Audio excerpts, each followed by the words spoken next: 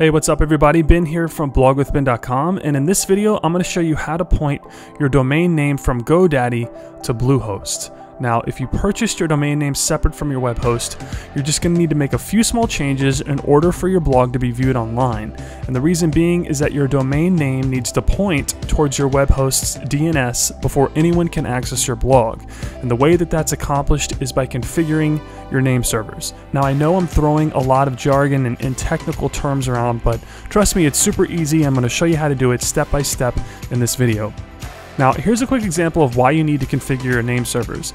Let's say you purchased iloverunning.com from GoDaddy, but you purchased your web hosting from Bluehost.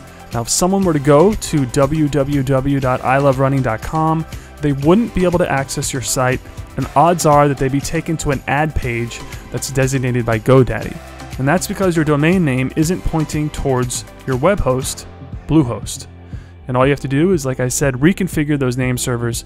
And once you change the name servers, you're going to be able to start building your blog, and other people will be able to access it as well. Now, for this tutorial, I'm assuming that you purchased your domain name from GoDaddy and your web hosting from Bluehost. And all we're going to be doing is we're just going to make a couple of quick changes so that when people enter your domain name online, they'll be taken to your blog. So with that being said, let's get started. Alright, so the first thing you want to do is go to GoDaddy and sign in to your account. Then once inside your account, you should see some different products within your account menu, but we're going to focus on the domains. So where it says domains, click on the Manage button. Next, you'll be taken to your domain management page, and this is where you're going to configure the name servers. So to change the name servers, find the domain that you want to point towards Bluehost and click on that small arrow next to the domain name. A menu will appear and you'll want to click on Set Name Servers. It's the first selection of that drop-down menu. Next, you'll see a pop-up window that will allow you to configure the name server settings. And where it says Setup Type, you'll have two selections, Standard and Custom. And since you're going to be adding new name servers, select Custom and click the Enter Custom Name Server link. Then you're going to want to add Bluehost's name servers. Now, I'm going to give you the name servers in this video, but let me show you how to access them within your Bluehost account. So if we go to our Bluehost cPanel, simply click on Domains in the primary nav.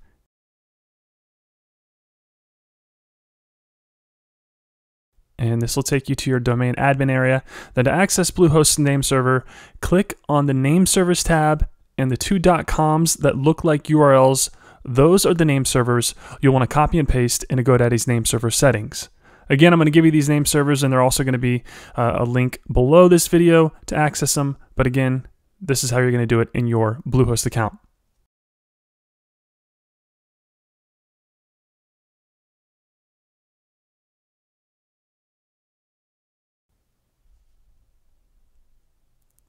So once you've entered the new name servers, click OK, and then do a quick review to make sure everything looks good, and it does. And go ahead and click Save, and your request to change your name servers has been sent. Now, if you look at the upper right-hand side of your screen, you should see a little alert notifying you that your request has been submitted and that it should take a few moments for it to take effect. Just keep an eye on it and keep checking your domain, but everything should transfer over in a short period of time.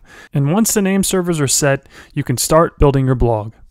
So that's going to do it for this video. If you found this video helpful, I greatly appreciate it if you would like, share, and subscribe to the Blog with Ben YouTube channel. As always, your support means a great deal to me and my family, and for that, I thank you.